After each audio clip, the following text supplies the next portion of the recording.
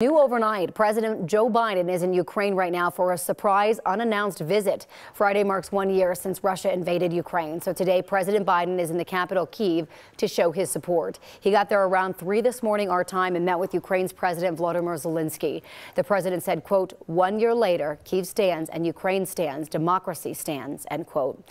He also announced the U.S. is sending another $500 million in aid to Ukraine.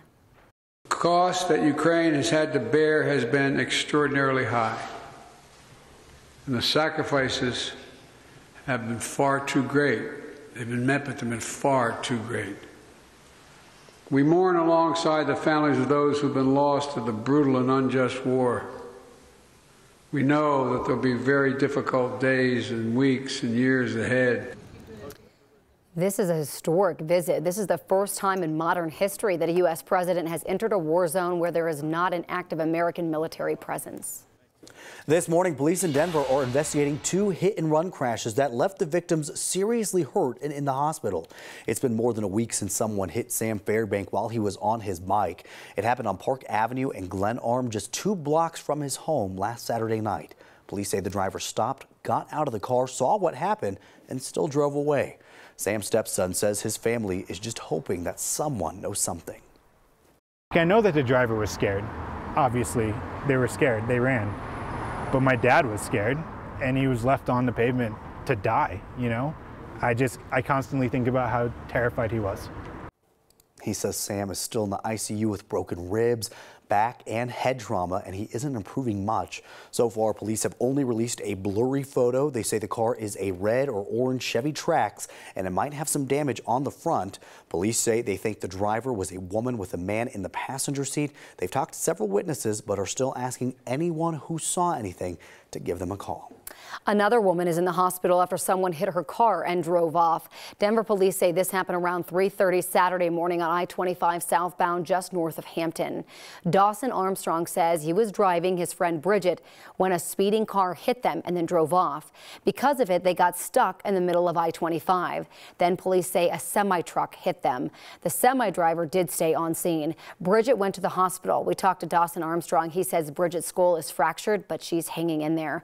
Police didn't have a description for the car that drove off, but the family describes it as a mid-sized dark red hatchback SUV. Right now, police in Fort Collins are looking into the death of a man who was hit by a car while running from deputies. It happened on I-25 North at East Mulberry around 9 on Saturday night. That's the Mountain Vista exit there. Deputies say they stopped a car with an expired registration. They say the man used a fake name and they asked him to get out of the car. When he got out, the man ran from the deputies toward the highway. Deputies say they used a taser, but a passing car hit that man. He sadly died at the hospital. The critical incident response team is also looking into this.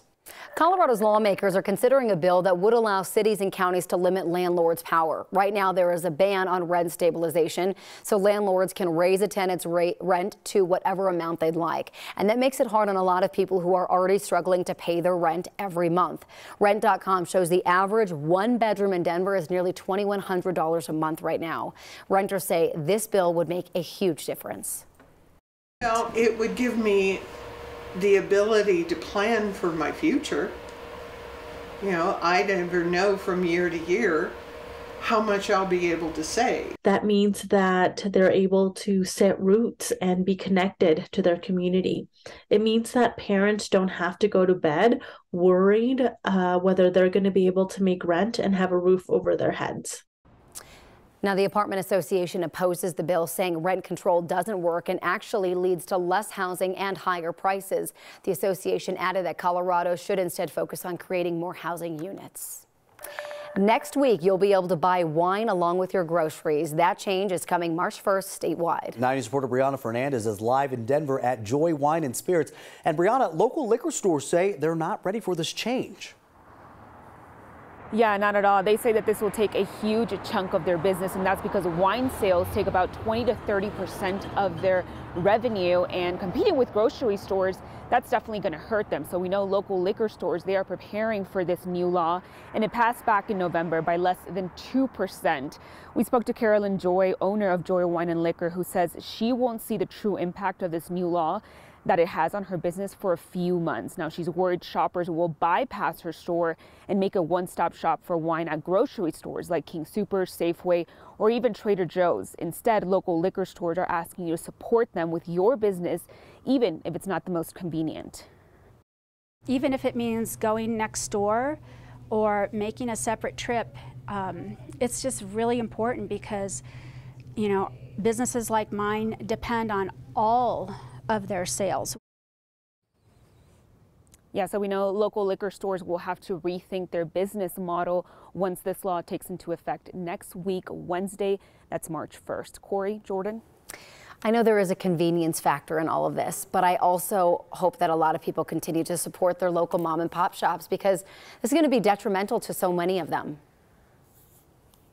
Yeah, I mean, it's heartbreaking even hearing Caroline Joy just talk about all the sales that she's gotten from wine and having to, you know, compete with these big chains. That's just going to be heartbreaking for her business. So hopefully they can stay afloat and keep their doors open. Well, look, I will tell you, the selection will continue to be better at these local mom and pop shops. So a lot of people will be going for those. And also Coloradans like to shop local. So hopefully they will continue to support those local mom and pop shops that they already love. Brianna, we appreciate your reporting. Thank you. Well, a group of Democratic state lawmakers wants to give restaurant and retail workers better control of their work schedules.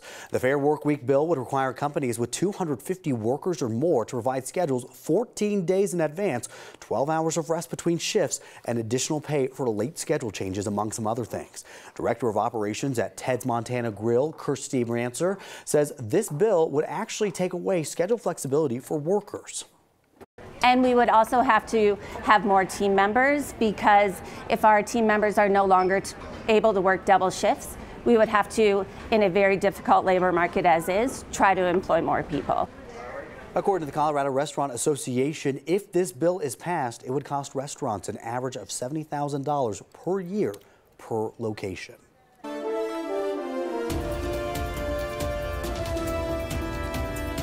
Well, there are some businesses where you walk in the door and you know you're walking into a community. Ryan Fraser shows us one of those places in this week's Business Brief. Going to the hair salon can be about more than just a haircut. For some, it's an experience with a deeper and personal relationship with your hairstylist or barber. Nationally, it's estimated to be a $48 billion industry, and here in Colorado, it employs thousands of people.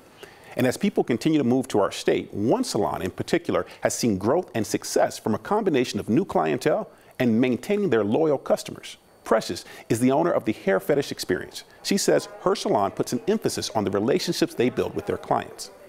You definitely become, shall I say, closer, building with your community, building with them. You never know what someone's going through. So for us, for a client to come and sit in my chair is much more of a special time for us to share one another's thoughts and or growth. And of course, I have to make sure I keep their hair nice and healthy. The Hair Fetish Experience puts people first, along with keeping up to date on the latest trends and styles. They also are a diverse salon with the capability to work with all types of hair textures. Precious is a third-generation licensed cosmetologist. Her entire family is in the business of hair. She told me her family inspires her, along with a team of stylists and barbers who make the salon a community for their customers. That's your Business Brief. For 9 News, I'm Ryan Fraser.